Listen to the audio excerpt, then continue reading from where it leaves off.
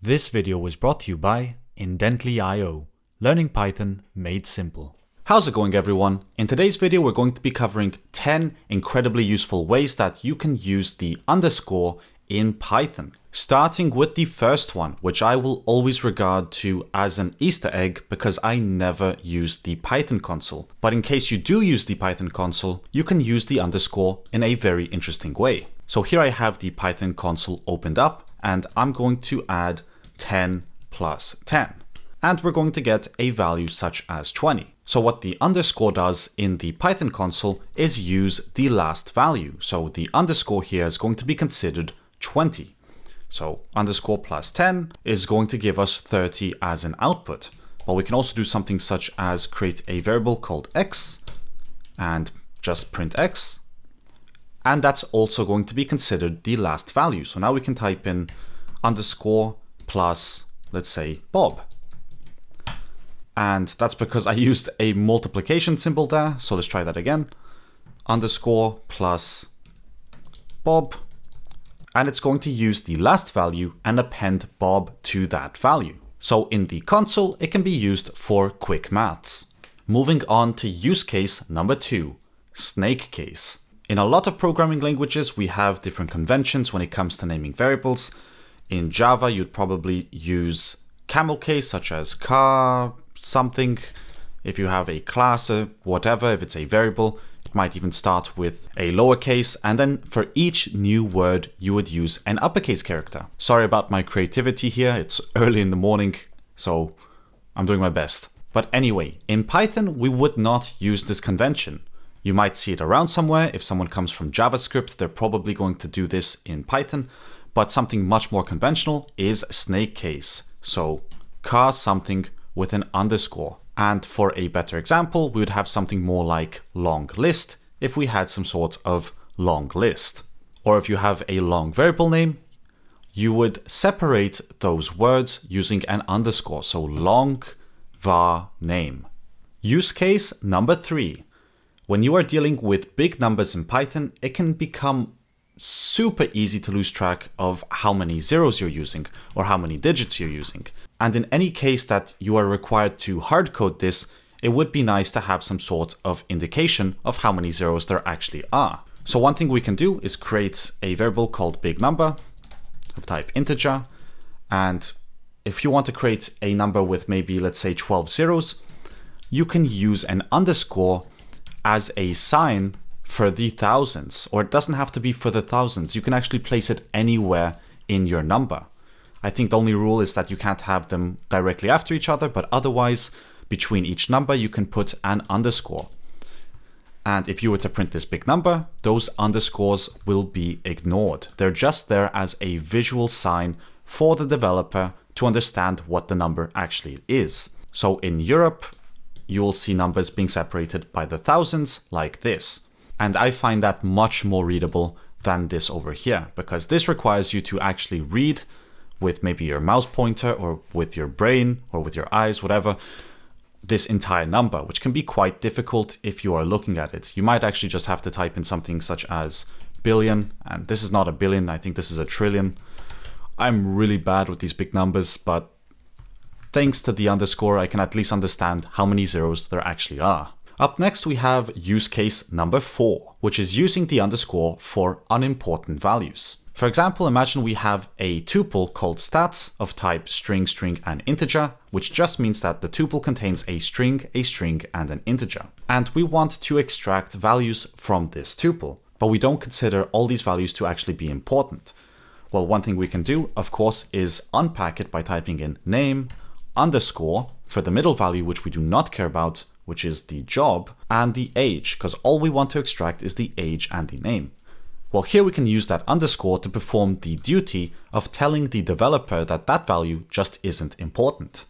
And then we can assign stats to it. And thanks to this, we can print both the name and the age, and it will work just fine. As you can see, name contains Bob, and the age contains the age, which is 27. It's important to note that the underscore is a valid variable name, which means it will contain the value of programmer. But conventionally, you would not use it for anything. It's supposed to be something you ignore, because maybe later throughout the program you might assign it a different value. It's just there to tell the developer that this value is unimportant. Use case number 5, star underscore. Here I'm going to create a variable called values, which will be of type list of integer, and it will contain 5 values. And once again, we want to unpack the values, but this time we only want to grab the first value and the last value of this iterable. So I'm going to create a tuple or an unpacking operation here using first the variable name of first, then I'm going to use star underscore for the middle and last at the end. Then we can type in that's going to equal values. And now we can print the first and the last, and the separator is going to be set to this underscore. So that when we run this, what you should notice is that we were able to grab the first variable and the last variable, while this absorbed everything in the middle. And if we were to print the underscore, you'll see it's going to contain the other values. And that's all this does. This absorbs everything in between. Use case number 6, for loops. In some cases, you're not going to care about the variable name of what you're iterating through in a for loop. For example, here we can type in for underscore in range, let's say 3, and 4 came out of course. We're going to print for loop. As you can see, we're not using this underscore anywhere inside our for loop because we don't really care about that value. All we care about is that we are iterating through this 3 times. And if we were to run this, you'll see that it will print for loop 3 times. Otherwise, this also works in list comprehensions. So let's get rid of that. And here we're going to print yo for underscore in range 3. And the same thing applies here. We're not using this value that comes from the range, so there's no point in actually giving it a name. Of course, you can change this to I if you want, or to whatever you want, but we're not going to be using this value, so it's not necessary. You can explicitly tell the developer that this value does not matter, that we just care about iterating through this 3 times and doing this operation. If we were to run this, we would get yo yo yo. Use case number 7, semi-private variables. And for this example, I'm going to import from UUID, UUID4, and the UUID type. Because what I want to do next is create a class called lamp. And all it's going to take inside the initializer is a brand. So self.brand is going to equal whatever brand we insert. And each lamp is going to contain an ID, but we want this information to be exclusive to each one of the classes and its subclasses. We don't want the developer to use this information outside of the class. So one thing that we can do, which is merely a naming convention, is use the underscore to define it as a semi-private variable. For example, here we can type in self._id, and that will be of type UUID, which will equal a UUID4. So each time we create a lamp, it gives it an ID. And then below, we'll create a method called getID, which returns a UUID, and we will return self._id. So anyone using our program should be using this get method. They should never access this directly as we defined in the class. Otherwise, if you also have, let's say, a subclass called sublamp, this should also be a fine place to use that ID, as long as it's within the class or the subclass. For example, here we can have something called sublamp method, and that's going to return none, but it's going to print, let's say, self._id. That should still be fine, because we're using it inside the lamp or its subclass. What's not fine is using it directly outside of the class. So if we create an instance of this class, and I'm going to do it directly inside the print statement, and the class is going to have the brand of Bob, we can still refer to the ID outside, and it's going to work just fine. It's going to grab that ID. But if you ever do this outside of a class, it should come to you as a huge red flag that it was not supposed to be accessed this way. Whoever created or designed the class meant for it to only be used internally inside the class or the subclass. So it's merely a naming convention that tells you that, if you happen to see it around in other code bases. Use case number 8, name mangling. I'm drinking coffee now. Use case number 8, name mangling. Once again, we're going to be using the same class as from the previous example, except this time we're going to use name mangling for our ID. So here I'm going to type in self.__hidden ID, and that's going to equal a UUID4. Except this time, the double underscore is going to give us some special functionality. And to demonstrate that, I'm going to create a lamp called Pam, which is my favorite brand. I don't know if it exists or not, but if it does, it's my favorite brand. And what I'm going to do after that is print the brand. And if we were to run this, it should work just fine. We should get the brand of the lamp printed to the console. But now watch what happens if we try to print the hidden ID. So I'm just going to copy that and paste it in here. You'll notice that this does not exist. We're going to get an attribute error because what we told Python with the double underscore is to mangle this name, which just means it changed this name slightly at runtime so that it could potentially help with name clashes. Now, just because we mangled this doesn't mean we can't access it. Nothing is ever going to be private in Python. As far as I know, maybe there will be a new update, but as far as I know today, there's nothing that you can make private in Python. And actually, if we were to go back to the console, or let's go to number 4, and number 4 is the shortcut that takes me to my console, just to clear that up. If we were to go back here and read the attribute error, it's actually going to tell you what we should have referred to, which is actually the mangled name. So as you can see, by convention, it just puts the class name in front of the hidden ID variable, or whatever the variable is. So to access that, that's what we need to insert. Not the double dot though, although that would be a cool mechanism. And if we were to run this, it would work this time, even if we get a lot of ugly squiggly lines. Both from MyPy that doesn't know this exists, and from whatever this is going to be, also doesn't know it exists. And name mangling is a whole topic on its own. Mcoding has a really good video on this, so I'll just search that in on YouTube if you're curious about how to use it properly. But to sum this up, it just mangles the name at runtime, which can potentially help with name collisions. Up next, we have use case number 9, Dunder methods. And for this example, I'm going to import the self type from the typing module. And I'm going to create a class called custom number, which takes a value. And inside the initializer, we just assign the value to the instance of the class. And then with this, I'm going to create 2 custom numbers.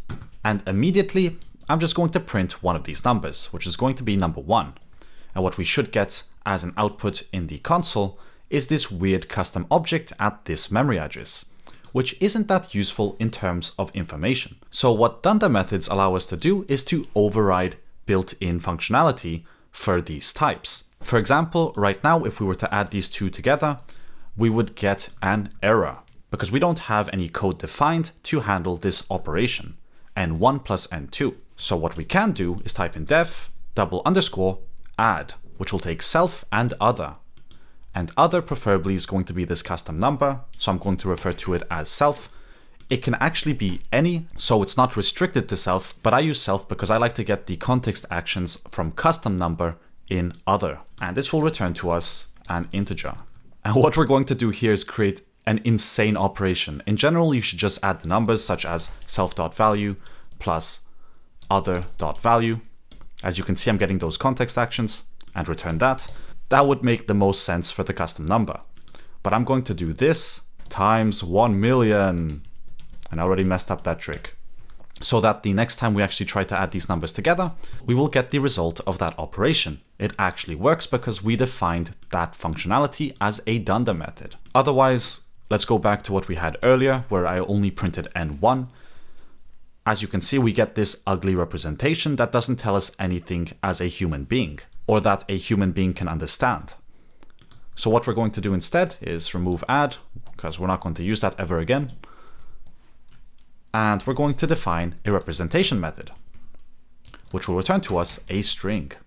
And here we're going to return that the custom number inside parentheses has a value that equals self.value. So that the next time we print our class, the representation is going to look like this, something that's easy to read. Otherwise, one more example of a Dunder method can be something such as the OR Dunder method, which allows you to use the pipeline with your custom classes. So now we can do n1, n2. And when we run this, we will get whatever kind of functionality we put inside here. And there are a lot of Dunder methods to explore. So just type in double underscore method or just double underscore and scroll. Right, I'm not getting anything here. So def double underscore and scroll. Moving on to use case number 10, reserved names. In some occasions, you're going to want to use a name that's reserved by the system, such as class or for. And you're going to want to assign some sort of value to that, whatever that value may be. Unfortunately, you cannot do this because it's a reserved keyword. So one convention for reserved keywords is to add an underscore to them. So class and for. And that just helps you get around that problem. And I'm going to change this to Bob as well. Although, of course, you can change it to something more descriptive, such as classroom, if that's what it's supposed to be. Or for can just be for, I don't know, present destination. Although that's an incredibly long name, so I really prefer having for there. But yeah, it helps you use those reserved keywords as variable names. And finally, call me a dirty liar, but I actually included 11 ways to use the underscore in this video. So if you feel like dropping a like, drop a like if you enjoyed this video. Otherwise, don't drop a like. I'm not good at saying that. I honestly hate asking for likes. So do what you want, leave a comment, say hello to Bob. But let's move on to number 11. So here we have something called gangster weather. And gangster weather is just the weather in gangster form. So in today's weather, it's raining. And what we're going to be using here is a match statement, which is great for pattern matching, but you can also use it to simulate an if-else block. In some cases, if you find it cleaner. It wasn't made for that, but you can. And what we're going to do is cover a few cases. So if the gangster weather is equal to the case of rain, then we will print that, yo, find yourself an umbrella. Otherwise, if the case is equal to sunny, we will print, yo, put on that sunscreen. And finally, if there's any other kind of weather which we did not cover, we can define that using an underscore as a wildcard. And that just tells the match statement that if there's anything that's not covered by these two cases, we're just going to default to this case. So it's just a default block, which prints, I have no idea, yo, ask Bob. And this block here, you can just consider to be the else block in an if-else statement. So if we were to run this, you would get, yo, find yourself an umbrella as an output because the gangster weather is set to rain. But if you type in something such as thunder, which obviously was not covered by any of the cases, it's going to default to asking weatherman Bob. But yeah, those were the 11 most important use cases for underscores in Python. Do let me know what you think about this video in the comment section down below, whether you know of any other use cases which I missed in the video. But yeah, now I'm actually speaking a lot. So as always, thanks for watching and I'll see you in the next video.